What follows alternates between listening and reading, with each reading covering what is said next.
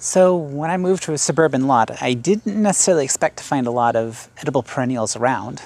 As it turns out, there's quite a few things, because if nothing else, there's hostas everywhere. But, and that's all well and good. But there was, if you've seen my previous videos, you know that I have this ever-growing edible perennials collection, especially berry bushes. And, I was thinking to myself, I want to add more. There's going to be more berries out there. What am I missing? All I had to do was look up. Check it out.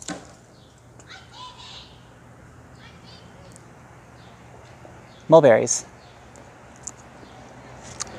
Yummy. And this tree is gigantic. I'm going to pick up the camera, I'll show you a little bit of it, and then we'll come back and I guess I'll eat more mulberries.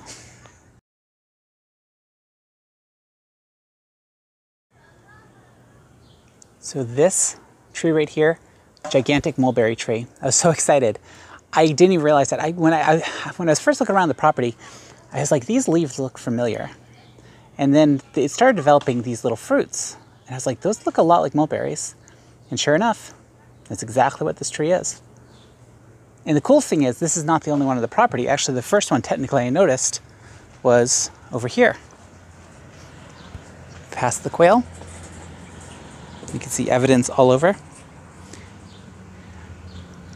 I also have my own little tree, because technically that tree, that is not mine, that is the neighbor's. It's in the neighbor's backyard, but it comes onto my property, so I steal a little bit of the fruit. But look, there's a mulberry tree right here.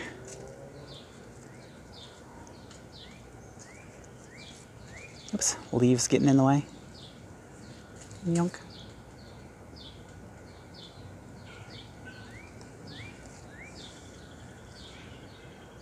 Isn't that cool?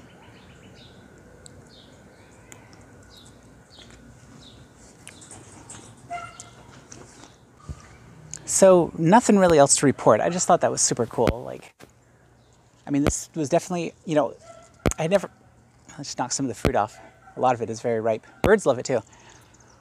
I didn't necessarily expect to find something like this when I moved to this property. I didn't notice it when I first looked at the house, because of course that was very early in the season and there's definitely no fruit on this yet. But what an amazing find, I have this huge collection, and right here, there's a perfect addition to that collection. And it's, it just goes to show you never know what you're going to find or where you're going to find it. So it's always good to look around. They're so good. Bonk. In any case, that's all I wanted to say. I wanted to share that awesome find. So on your own properties, be sure you look around, because you never know what you're going to find and where you're going to find it. So keep your eyes open. And as always, thank you for watching, and thank you for joining me on this journey.